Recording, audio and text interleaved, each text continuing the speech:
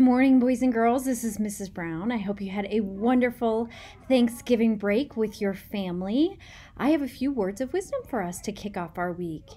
Eleanor Roosevelt, the wife of former President Franklin D. Roosevelt, was greatly admired as a person who helped suffering people. She was a powerful woman who made a big difference in the world. Now listen to what she has to say to us about making a difference. Put a good deal of thought into the happiness that you are able to give. Today, put a good deal of thought into this.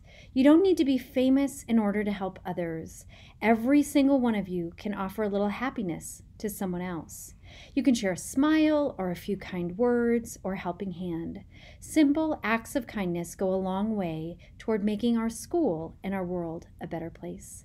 With something to think about, this is Mrs. Brown. Make it a great day or not. The choice is yours. Have a wonderful week, friends. Remember to go for the gold, give respect, own your actions, listen and learn, and do your best. Have a great week.